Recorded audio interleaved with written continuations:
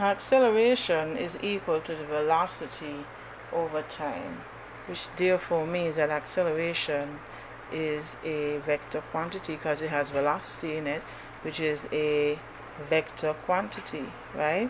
And so if A is equal to V over T, suppose we're looking for V, or we're looking for T. How do we do that? We've been doing it all along, and so this should be easy now.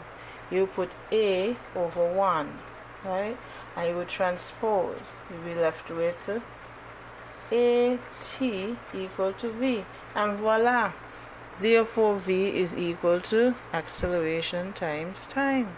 Cool. And now, once again, we're searching for T.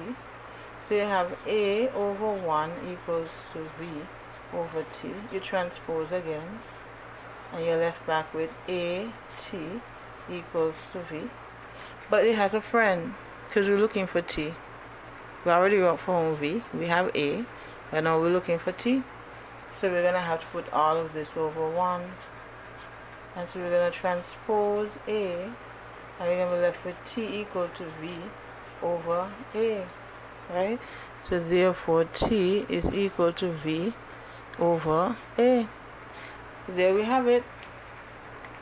If A is equal to V over T, then V is equal to A times T, and T is equal to V over A.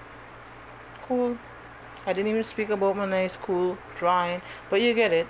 Car traveling in a stated distance to give you the velocity over in the amount of time will give you acceleration.